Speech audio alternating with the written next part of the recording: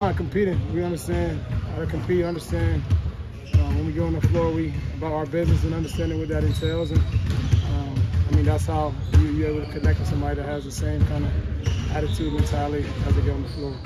How much of a process was it for you to move past the history that you had with him as an opponent? No process, man. I'm an easygoing guy. I don't hold grudges against anybody. Life is too short, man. We've been blessed with too many opportunity platform to walk around and hold grudges and different things of that nature.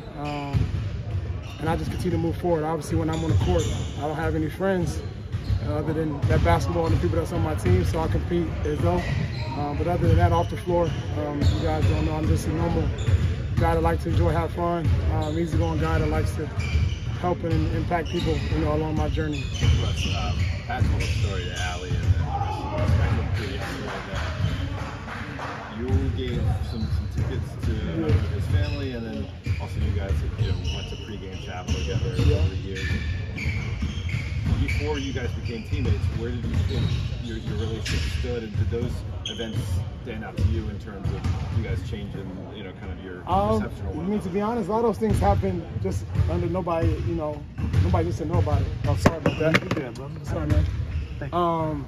And that's just like, I just enjoy doing the right thing, regardless of what I have with somebody. His family members, sisters at the game, and that's just the right thing to do. She wants to enjoy the game, and I thought that was a good thing to do, and I just let him know that, I was taking care of that for him.